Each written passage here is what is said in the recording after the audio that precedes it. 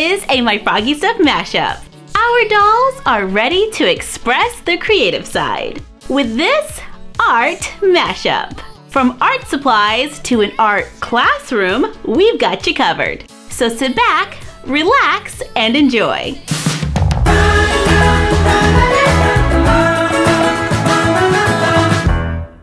I am going to make a creative space for a doll using a recycled cereal box, cardboard, scrapbook paper, paint, fabric, clear plastic from packaging, extra paperboard, popsicle sticks or skinny sticks, and glue. I start by cutting down one side of the cereal box so it can open up. I remove the tabs at the top, cut another piece of paperboard to use as a wall extension.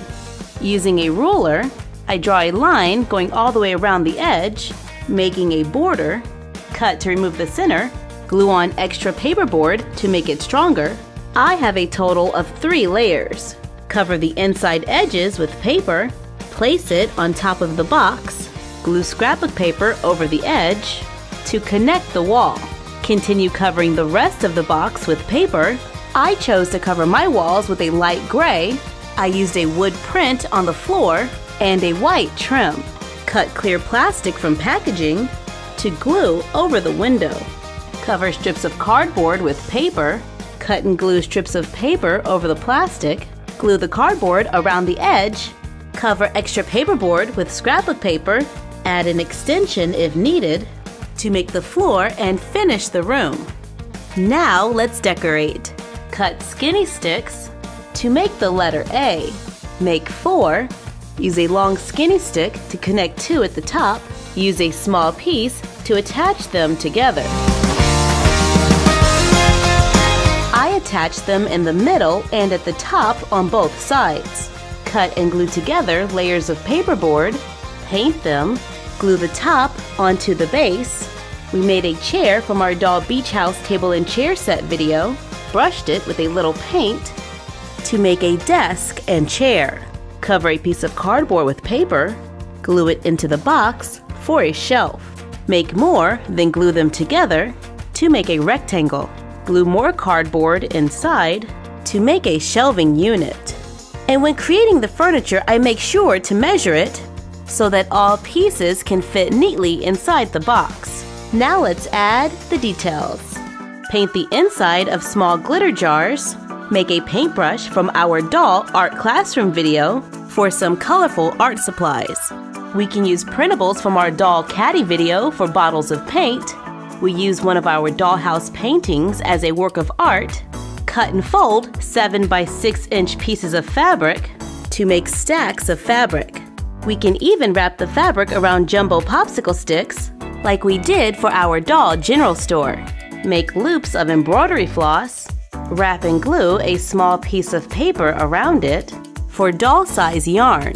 Take a piece of paperboard, glue on a textured piece of scrapbook paper, glue popsicle sticks around the edges, wrap ribbon around a toothpick, glue cut pieces of popsicle sticks on the end, then glue it onto the board.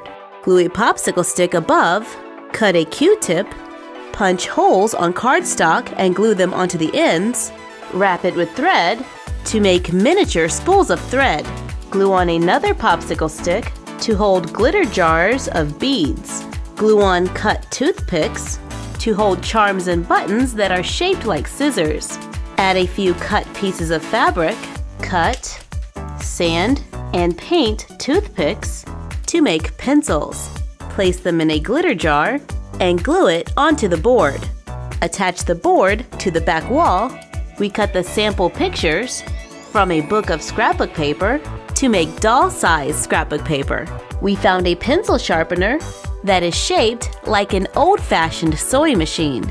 We add a crocheted ottoman so the dolls can look out the window and think of what to create.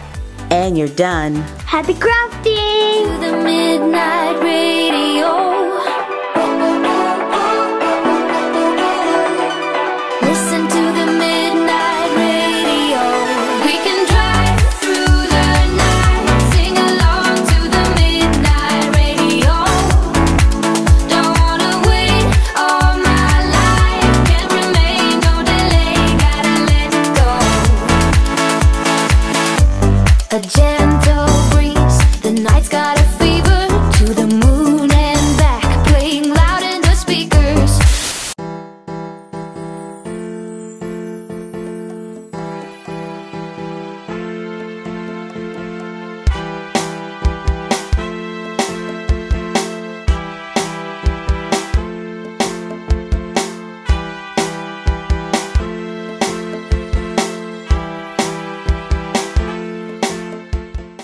going to make a doll art room in a box. Using a recycled cardboard box, skinny sticks and popsicle sticks, plastic tops and lids, felt, a Q-tip, craft paint, printable scrapbook paper from our blog, scrapbook paper, as well as our printable classroom accessories. I start by removing the tabs from one side of the box. Use the other tabs to close up the other end of the box, and I'm going to cut out a portion of the top because I like a lot of light coming into our doll rooms. Use the leftover cardboard to reinforce the walls and ceiling. Cover the walls with the scrapbook paper printables or scrapbook paper from the craft store. And for our art room, we chose to use the printable bricks on top and a scrapbook paper on the bottom, and wood-colored scrapbook paper for the trim. We cut out our classroom printables, and to make the door, it required two separate pieces, one for the bottom and another for the top. And we just trimmed the bottom off of one, then glued them together. Add a few windows, a chalkboard, and a clock. And for the chalkboard, I paint a skinny stick. Glued it underneath, cut the center out of a Q-tip for chalk, cut a small piece of a skinny stick, sand away the rough edges, glue it to a piece of felt, trim off the excess to make a chalk eraser. Cut the ends off of popsicle sticks, glue them together to make a bookshelf. Make books from our recycled book tutorial using leftover cardboard and old magazines, or one of our printables to make books for the bookshelf. Cut and glue together pieces of cardboard, cover with paper, cut and glue together popsicle sticks, paint it, glue them to the bottom. We added another popsicle stick to help brace the legs to make a desk or workstation. Using a few ideas from our art supplies video, we make an easel, only this time we extend the legs by cutting the ends off of two popsicle sticks and gluing them together. Then used another one to cover the seam. Once complete, we glued the empty caps from our glue sticks onto the side to make a bucket to hold our toothpick paintbrushes. Create mini paintings, or use the printables from our blog. Just cut them out, glue them onto a recycled box, cut them out, then decorate the room. Using a silver colored lid, cut out a circle, glue a small bottle cap into a larger one, glue the circle on top to make a pottery wheel. Add a few stools from our How to Make a Doll Stool video. To finish it off, we use more printables on the outside of the box to make more school scenes. And you're done. Happy crafting!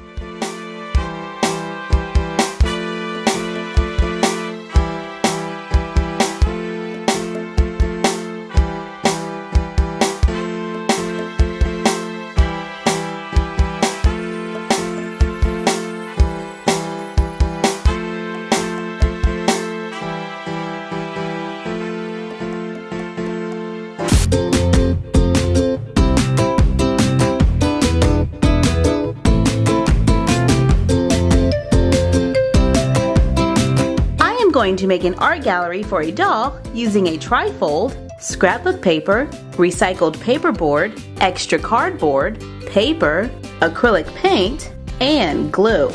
I start by cutting large rectangles from the trifold, one for the bottom and two for the sides. Cover with scrapbook paper, and I chose to cover the floor with a wood grain, and for the walls I did brick on one side and white on the other. Then I glue on the side wall and glue the other wall in the middle, making a divided room. I make another one in reverse, so when they are pushed together, it looks like they lead into another room. So I make one more, only this time I make the wall to go all the way across, creating plenty of wall space for our art gallery. And we created a structure that can be repositioned to give the illusion of hallways and other rooms. Cut leftover strips of cardboard, glue two together to make them stronger, cover with paper, glue two squares on the ends of a rectangle to make a bench. Cut recycled paperboard, stack and glue a few together, paint it white to make canvases, where I can cut out and glue pictures from magazines or paint your own work of art. And dropping paint on the canvas is a fun way to make an abstract. Use poster putty on the back to hang the artwork on the walls, to display art in the gallery. And if we turn the rooms around, add the easel from our doll art room, lay a few paintings against the wall, add a few unpainted canvases, Add a work in progress and our caddy filled with art supplies to make an art studio. Rearrange the boxes again, creating different rooms. Place the benches side by side. Add covers and pillows to turn it into a bed. Add household items from previous videos to make an apartment. And you're done. Happy crafting!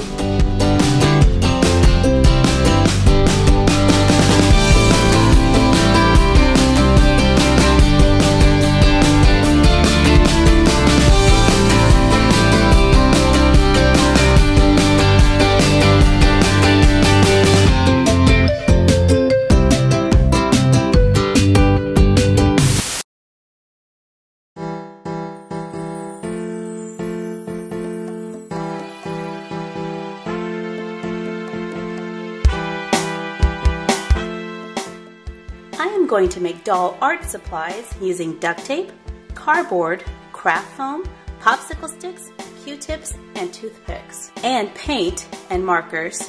I start by cutting a palette out of some white craft foam.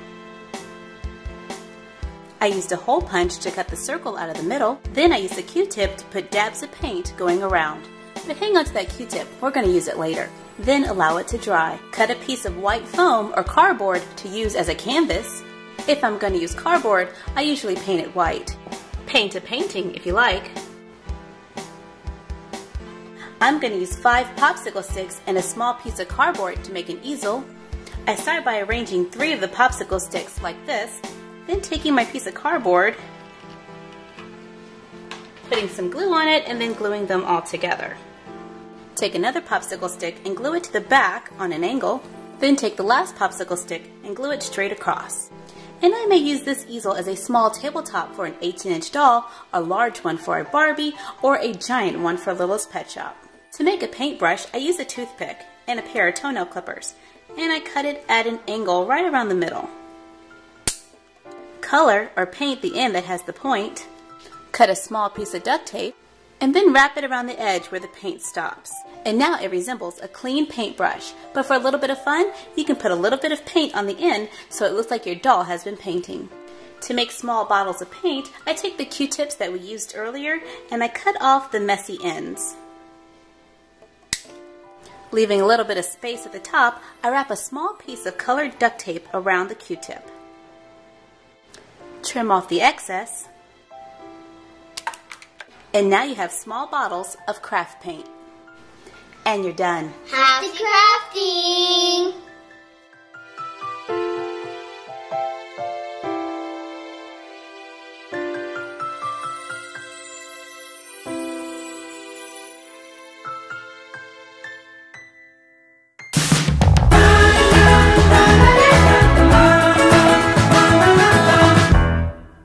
Here is a Pinterest-inspired craft. Our dolls are going to show their creative side and make watercolor artwork for the dollhouse using plain white paper, a pencil, watercolors, water, recycled paperboard, cardstock, pictures for inspiration, and glue. I start by finding a picture for inspiration. I am going to use a picture of a horse because I want to make watercolor unicorns. On a plain piece of white paper, I begin to sketch the outline of the horse. And it doesn't have to be the best sketch, you just need the basic idea. For a shortcut, you can search horse outlines to trace. Place a piece of white paper over the tablet, turn out the lights so the outline shines through. Then carefully trace over it, add a unicorn horn, and now it is time to paint. Using watercolors, I begin to fill in the unicorn, staying inside the lines. Adding different colors and using water to blend them. Allow them to dry, glue them onto paperboard or cardstock. This allows me to remove any wrinkles from the paper. Cut them out, carefully erase the pencil marks, so our watercolor unicorns look like they were painted freehand. For a little extra fun, cut strips of yellow cardstock, cut them into small rectangles, then stack and glue together. Cut a piece of white paper that is slightly smaller, Use the watercolors to paint small ovals. Glue it onto the cardstock. Add a painted toothpick from our doll art class video to make a watercolor set. Then take 2 rectangles of recycled paperboard, stack and glue them together so it's the same on both sides. Cut and stack several layers of white cardstock, then add 1 rectangle of colored cardstock on top. Apply glue to the top edge, add a small piece of washi tape across the top, and fold it over to the back. Sketch a picture on a small piece of paper, glue it across the front to make mini art pads for the artistic doll. And you're done. Happy crafting!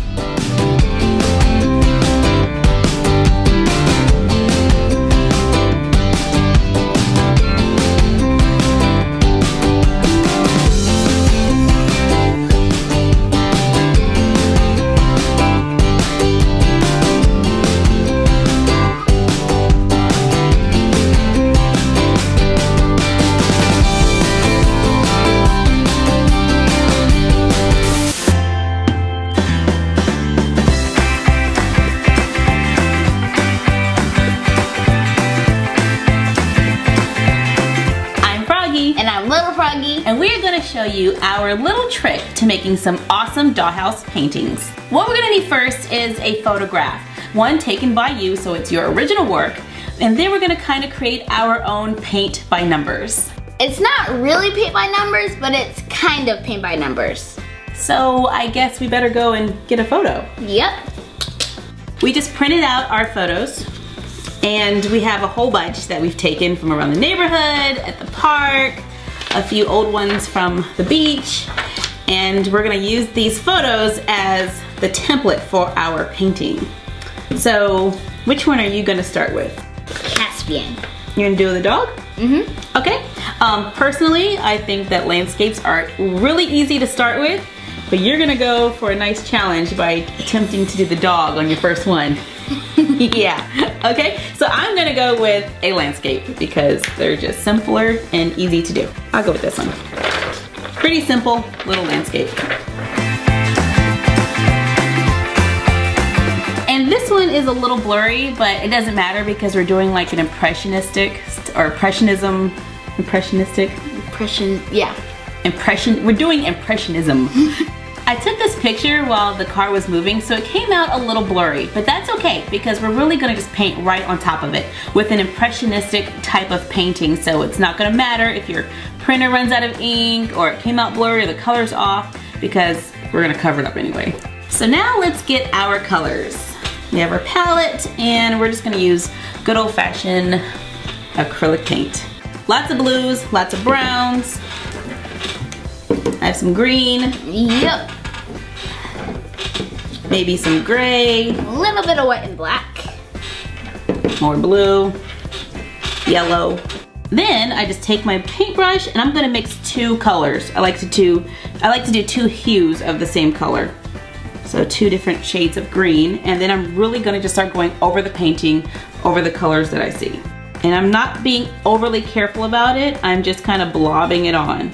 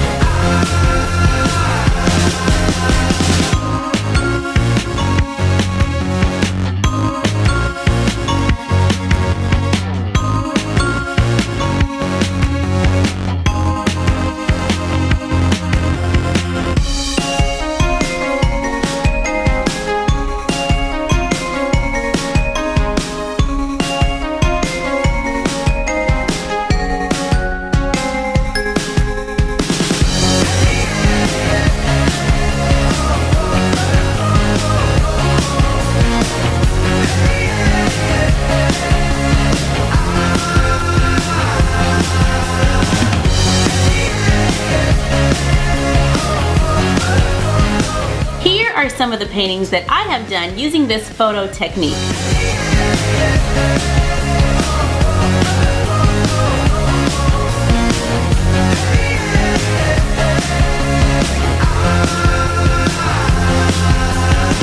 And this is a painting I did of my dog. I used really large brush strokes on most of mine, which gave them a very impressionistic kind of look. My brush strokes were kind of tiny because I wanted to make mine more realistic. Yours came out adorable. It actually looks a lot like the dog. Thank you, but it took forever. I know, because in the time it took you to paint one, I did like 3. So the question is this considered real painting? I'm gonna say yes, because as long as it's your original photo, you took it yourself, then you paint over it, it's your own artwork. So, did you have fun? Definitely. I had a great time, and we hope you enjoyed this technique at home. And we'll see you next time on the Frog Vlog. Thank you for joining us for this My Froggy Stuff mashup. Let us know what mashups you would like to see in the comments down below. Like, comment, share, and subscribe. Follow us on Instagram at My Froggy Stuff and The Frog Vlog. And we will see you next time. Bye!